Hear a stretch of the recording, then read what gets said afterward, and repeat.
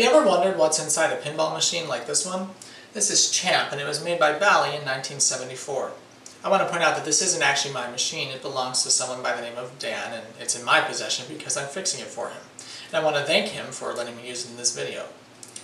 Anyway, the reason why I say like this one is because being from 1974, this machine was built around 3 years before pinball machines started to become digitized. Before 1977, almost all pinball machines were operated using electromechanics. That's why they're considered electromechanical pinball machines. And if you think about how a more modern pinball machine might work, basically, you've got the playfield, which has the mechanical elements on it, like the flippers and the bumpers and the slingshots, and it has switches and bulbs. And as the ball hits a switch, which is basically a target, the computer knows, okay, that target's worth 100 points and adds it to your score. And basically the computer can do other things like make different lights flash, but the thing is, everything's run by a computer, and it might be hard to figure out how it's doing that, but you know a computer is manipulating everything that's going on. But with a machine like this, there is no computer inside of it. You could consider this machine an electromechanical computer. However, how we know computers today, there isn't one in here. I'm making this video because I want to show you the different parts that make this machine work, but not only that, I want to do something that I'm not sure has ever been done before. I'm going to have different cameras running inside the machine, and I'll have the camera that you're looking through right now behind it so that you can see what's inside the back box, because there's actually quite a lot of mechanisms inside this piece of the machine as well. And then I'm going to have a fourth camera located above the playfield so that way we can synchronize what is happening on top of the playfield with what's happening inside the machine. When we get to this part of the video, I would highly recommend that you make the video full screen and turn on HD if you can in your area. But anyway, before we get to that part of the video, I want to first explain that the machine basically is operated using only 3 different mechanisms. There's your solenoids, your relays, and your stepper units, which are basically elaborate relays. There's also something called the score motor, and that's very important to the operation of the machine because it's what creates repetitive sequences. Like, say you score 500 points, well, this digit needs to move 5 times, and it's what makes that happen. Regardless, first we need to look at what the machine actually has inside of it, and I'll show you how we get into it. Access to all pinball machines' insides is actually through the coin door. This coin door needs a new lock on it. But basically, once you open the coin door, there's a lever, and sometimes located up top, and on this machine it's located on the side. And the lever releases the lockdown bar, which is this piece of metal. Now in most machines, the lockdown bar will come up and you'll slide the glass out, but in this machine, actually the side rails, the lockdown bar is all one piece. So we take it all off like this.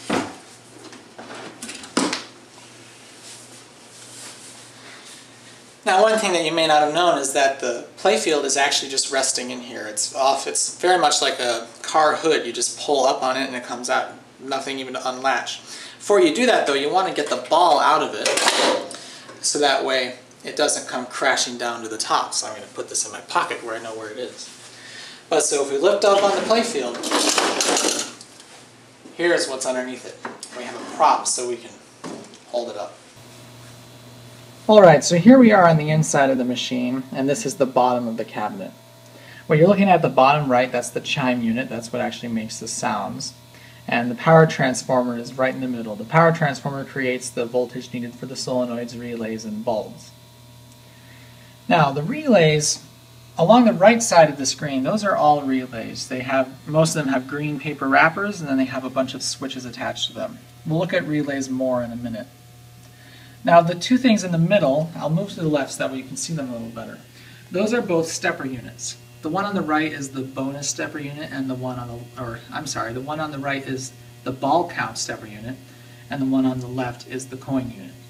Now stepper units basically count things. That's basically what you can think of them doing. The ball count unit basically says, okay, you're on ball 2, now you move to ball 3, now you move to ball 4. It's counting things, and at the end of the game it resets back to ball 1. Now this thing here with all the switches and wires going to it, this is called the score motor. And the reason why it's called the score motor is because it is motorized. You can see the motors right here, and there's a gear reduction system which turns these cams. Now as the cams turn, they actuate all the different stacks of switches. This is what makes things that are repetitive happen. Say something needs to add 500 points, then a circuit is created between one of the switches that will bounce up and down 5 times with a rotation of the score motor. The reason why it's called the score motor is because it generally is calculating things to do with scores and resetting the score reels and doing other reset sequences. But basically anything that involves any repetition whatsoever is going to go through the score motor. To give you an idea of what it looks like in operation, I'll reset the machine. Did you see how it went around and all the switches were bouncing around? I'll do it again. So the score motor is what allows various things to happen. Basically, you can think of it as the brain of the machine. This is the thing that's closest to a computer. And really, this is what causes the most problems when a pinball machine starts to have issues. But now we'll take a look at the solenoids. This is a solenoid. This is actually the right flipper solenoid. And this white paper part here, this is the coil. This is actually an electromagnet. And this part down here is the shaft. When these are energized, an electromagnetic field forces the shaft inside of the coil. And it happens at great speed and with quite a lot of force. And basically anything that moves in your pinball machine is going to use a solenoid. So I'll press the flipper button, you can see what it looks like.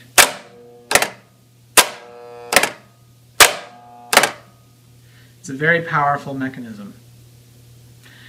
Things like pop bumpers, slingshots, and flippers all use solenoids. In fact, the stepper units that we looked at earlier also use solenoids. Here's a simple stepper unit in operation. This is called the spinner unit, and the reason why it's called the spinner unit is because it is attached to the spinner. This machine has functionality that each time the spinner revolves 10 times, it adds bonus. So I will, hopefully, turn the spinner by hand and you can see what it looks like.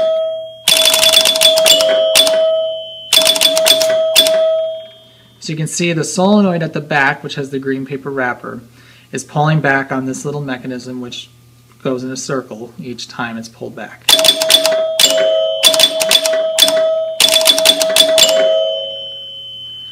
So that's a simple stepper unit. They get more and more complex from there. But again, this is just a basic parts overview. There will be a second video that I'll make, and there will be a link in the description where we go into more parts in detail. Now we'll take a look at a relay. Okay, I'm actually in the back box of the machine now because it's easiest to show you what a relay looks like because I can get close to them. So again, this is an electromagnet. It's not actually a solenoid, but what happens is as this gets pulled back, like this, it causes different things to happen because this little plastic piece here is pulling back these switches, which causes them to actually close. So if I move it with my thumb, you might be able to see what I'm talking about. What this is one of the reset relays. This is what resets the score display to 0. There are actually 2 of them because to have all the solenoids that the score reels use would overload the circuitry in the machine.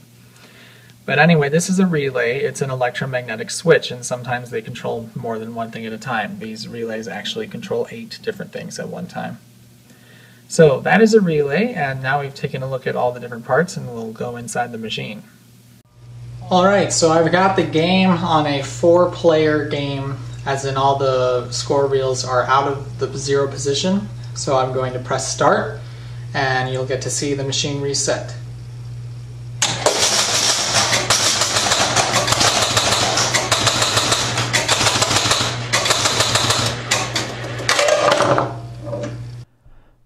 Alright, so let's have another look at that reset sequence, but this time from behind the back box. Pay attention to the score reels as they reset, and also look at the reset relays. There's so much current going through them that you can see sparking at the contacts.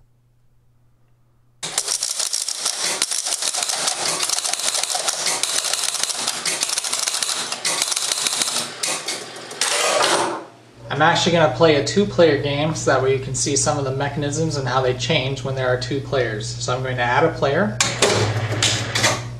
and here we go.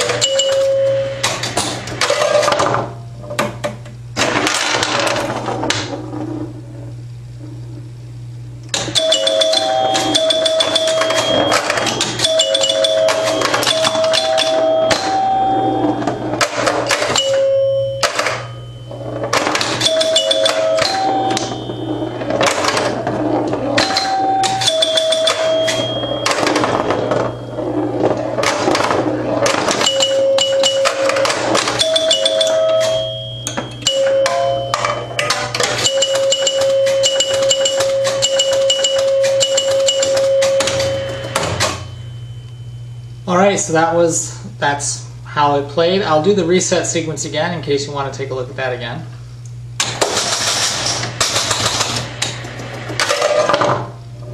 And I'll play a one-player game.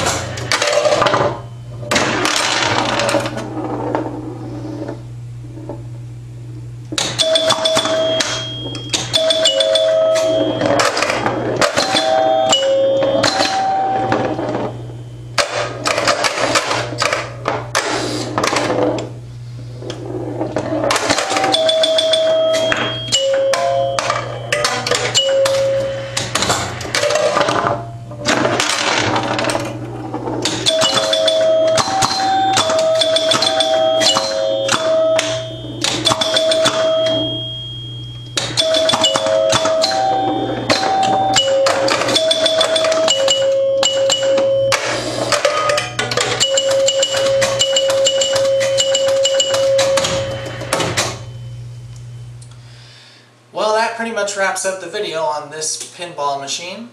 I hope you enjoyed watching it as much as I enjoyed making it. I can tell you, even as someone who understands these machines pretty well and has been working on them for a little while, it was really cool to see the different mechanisms go off as the ball made it happen. I understand in my head as I play these machines what's going on, but I've never been able to see the ball hit a slingshot and then see the actual relay energize in the back, or in this case, in this particular machine, maybe see the bonus countdown happen through the bonus accumulator relay as it or stepper unit as it happens. Just really cool, and I mean, I had a lot of fun making it just because now I know I can see inside the machine as it's going on. I hope you had this sort of feeling that I do of how cool it is, because, you know, as a pinball geek or nerd, I would get that feeling more than other people, but I think that it's cool to see just the insides of machines while they're working, and it's hard to do that with the pinball machine, and I think it was successful with using my iPad and iPhone. And let me know if you feel the same. If you have any questions about pinball machines that I can answer, feel free to ask them, and I will answer them if I can, as soon as I can. And I know I said that I'm going to make another video where I talk about the parts of the machine in more detail, and I will try to get that up soon. But to tell you the truth, if this machine leaves my hands before I can do that, I won't be able to make that video for quite a while, because my other machine is actually on location now at the Happy Hobo's Little Red Caboose in Putnam, Illinois. Plug for that place. Go ahead, excellent burgers, and play my machine, please. But anyway, I don't have a fully assembled machine that I can show you parts on if this one leaves, so I'll try and get that done as soon as I can. But again, I really hope you enjoyed this video as much as I enjoyed making it, and even as much as I enjoy watching it after I've made it. And believe it or not, I have actually already made most of the video. I am doing this after the fact, and I'm just going to tack it on to the end, because for those of you that don't know, I have a new video editing software and also a new laptop. And this video is really going to put it through its paces, because I've never had to do split screens, do 4 different video tracks. But man, I learned a lot just making the video, but it was also really fun. So anyway, hope you enjoyed it, and I will sign off with my usual. I am Alec, also known as Edison Phone 01. Thank you very much for watching, and I hope you enjoyed this video.